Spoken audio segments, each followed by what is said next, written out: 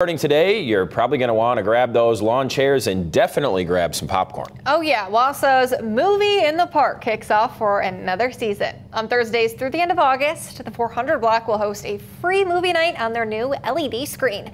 Families should bring their own chair or blanket. Organizers say there will be plenty of places to go and grab a snack for the show. Don't forget to stop on over. The popcorn stand across the street will be open. We have other shops in downtown that sell ice cream and pizza and subs, and maybe just come down a little bit early, grab some dinner, support the local businesses downtown, and then, get whatever you need to sit down and watch a movie.